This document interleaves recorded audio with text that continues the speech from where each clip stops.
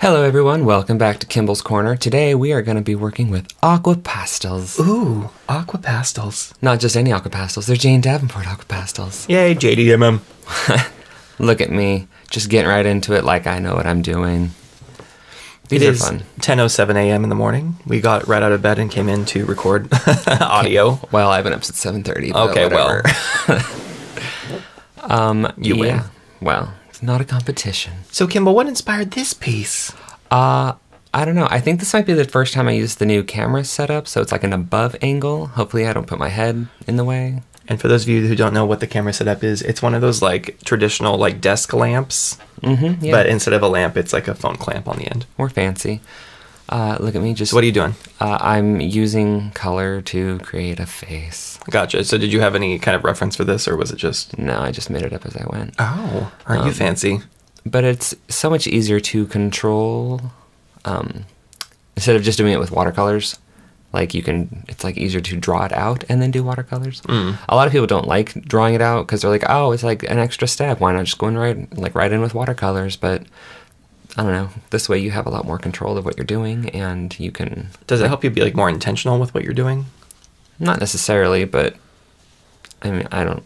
Listen, I just wanted to sound smart, so can you just... It's just more control. But I like to layer the colors. A lot of people like put one color down, water it out, let it dry, do another color, water it out, let it dry. I'm like, no, just do them all. So wait, the purpose of these are you can go back over these with water later?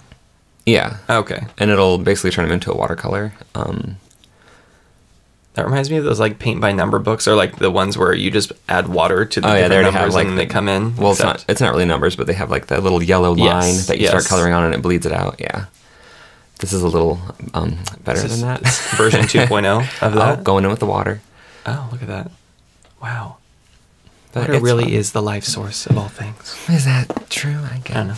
James Cameron thinks so. Sounds So, right. How long did this end up taking you? I think it took me 25 minutes. I think we just sped it up to do twice as fast. So it's like at 12 right now? Yeah. Okay. I think it was 26 minutes, actually. Does she have a name? Purple hair girl? There's going to be a lot of purple hair girls. Yeah, no, I don't really name them. I just... So when you're doing all this color smudging, do you ever worry that you're going to like take it too far? How do you mean? Like when you went over her cheek blush, like I wouldn't think to like make it the rest of her face color too.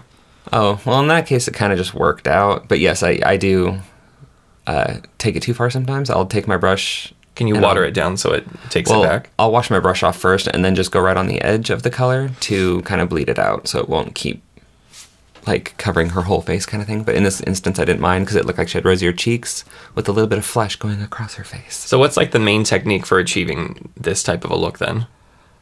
So you draw it out first, like the main shapes and like the main colors. Yeah. I mean, what I do isn't going to work for everybody because a lot of people don't like just layering on the colors like I do. But basically I was trying to get like a first... Squirrel! Yeah, there's about 6 of them out there running around their backyard.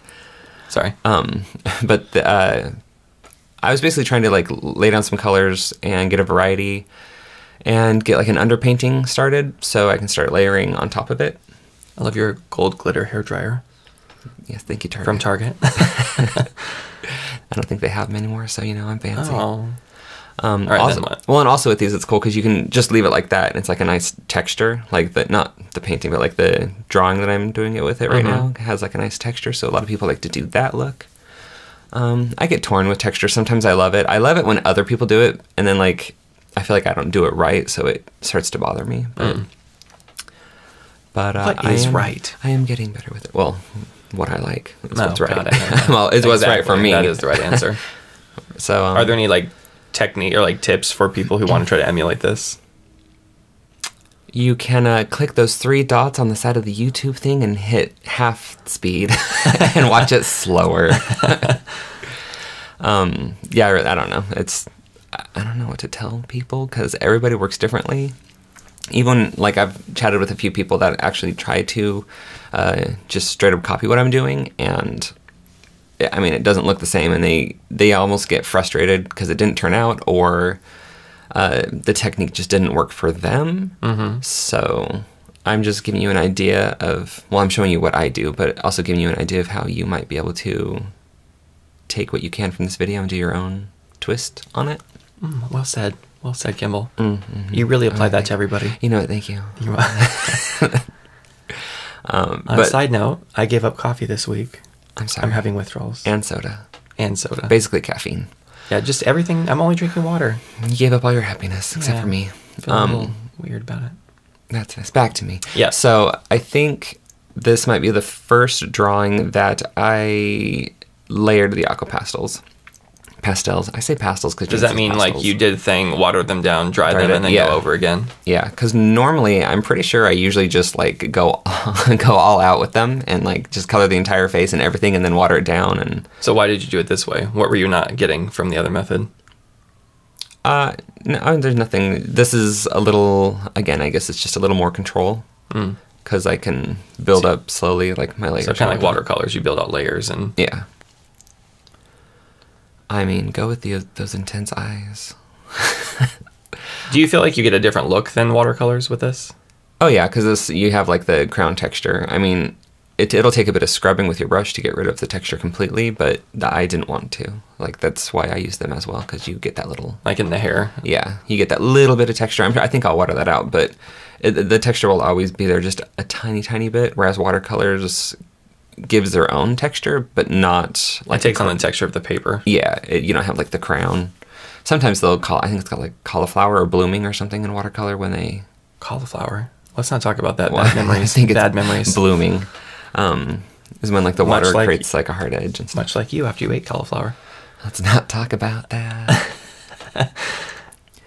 I think I went with those colored eyes because the yellowy... Is there a wrapper on those? Complements the purple on the pastels. Yeah. Yeah. Okay. Yeah.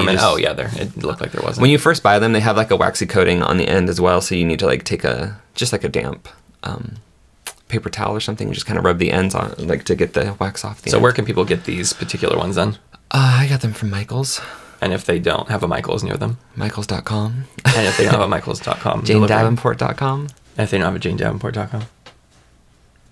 Amazon. I'm just trying to give you a challenge here. I mean, you can do Amazon.com, but that's always iffy because if they're selling them for super cheap on Amazon, it's probably because they got them not in a very legal way. Oh, okay. I don't know. That's shady characters. That's my personal feeling on that, but who knows? I noticed you always go like, you take a dark through the middle of the lips, like to do the under for the upper, and then you do like right below the bottom lip too, with like a darker color of some kind. Yeah. Usually like a bluish or like a purplish. That is true. That's what I do. Nice. I mean, it always depends on where the light's coming from, but I tend to do lighting from I think it might be because I'm right-handed, or maybe it's just because that's what I'm used to. Like, I always draw profiles looking to the left, and I always do shading to the left. I think. Maybe it's just all your characters' good sides happen to be that way.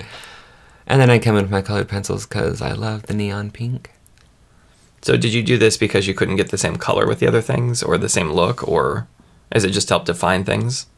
Kind of all the above. Oh, okay. Perfect. Also, I wanted them to be set. Obviously, the colored pencil isn't going to bleed move. Out. Yeah, if I get them well, wet. Unless you use Gamsol. Gamsol, which is also highly flammable, and don't breathe it in. Toxic. Yes, I just learned about Gamsol a couple days ago, really. I mean, I'd seen it before, but I've never played with it because I always thought it was for oil paints, which I think technically it's... So basically it turns your colored pencils into like a watercolor type of a thing? It looks more like an oil painting. Like, it kind of just melts the wax. And so then you just, use Q-tips to move it around? Yeah. Interesting. I'm going to work on that, practice that a little bit, come up with a video, see how that turns out. So you're bringing more white in to accentuate the highlights? Yeah, because I'm not one of those people that's like... The white must come from the white of the paper, and that is it. I'm not a purist. Obviously. I used to be, and artwork was so much less enjoyable because I would get so frustrated. It's like white is your undo button of sorts. Right. Basically. She's cute. Well, thanks. I'm sure she What is she like? it. Where is she heading out right now? Like, what's she doing in her day? What's her story, Kimball? I don't know. Who is that pale with that much rouge on their cheeks? And red that's a lips good point. And that much eye makeup. Is she from Paris? She could be trying to emulate a geisha look, but probably not. Oh, she's from Asia. Well, not from Asia. She could be visiting. She's inspired by? Yes, maybe. She went to KCON. Oh my god, I just learned about KCON. Excited about that. When you first said KCON, by the way, I was thinking it was like, get your cake on. I know, right? Like, ooh, get your cake on. And that is another thing I would be into. Okay. I love doing like the random strands. I used to like draw hair as like a bunch of ribbons, basically, or like a clump of hair. But now I'm into like the... abstract. Well, more like paint just a full like shape. Yeah, and then do like random strands of line to give an idea of the hair flow. It seems like it's a lot less work. Yeah. It looks cool. And keeping it loose and sketchy, like the viewer kind of fills it in with their brain and makes it okay to look at. Oh, it's their journey too. And then I had this obsession for a very long time of using the white extra fine Sharpie to... water-based. Like do like the sides of the faces and stuff. But that one's discontinued, which I'm okay with because Jane is coming out with a new one. Woo! I think it comes out in April. I'm excited to see that. Me too. I'm excited to have that. Where are we at right now? Oh, 11. Oh, Kimball, it's wrapping up. Well, yeah. This went way too fast. It's like, when I bring out the white highlighter thingy, whatever, it's getting close to just when I finally started having a good time. I'm sorry, babe. We could have done it for 15 minutes. Oh, look, she's pretty. She's done. And then you have to name her in the next 5 seconds. 5, 4, 3, 2, Goldie. Because her eyes are golden. And Goldie Hawn. Who doesn't love Goldie Hawn? Oh my gosh. Someone doesn't. It's because they're not right in the head. They're entitled to their opinion. Some opinions are wrong. And then I took a photo of it, but I like totally warmed it up because I like to do that. Plus, I like the warm look on the face and like the pinks and stuff. So the actual photo isn't gonna look quite like the finished piece. Yellow makes a huge difference in all your pieces. Yeah. Oh, we have to say goodbye now. Good job. We could stop it now. Well, they have the end of the video too that comes on. Oh, well. There's that little screen that sits there and says like subscribe. If you would like to know what I listen to as I create, I listen to 17. They're a great K-pop band. There you go. What song were you listening to in this? I think it's the one with Home on it. You've got 2 seconds. It's on the Dawn. You are my Dawn? Hotter than dawn, brighter than dawn. You're all right, dawn. love you, bye. Dawn, dawn. Love you, bye.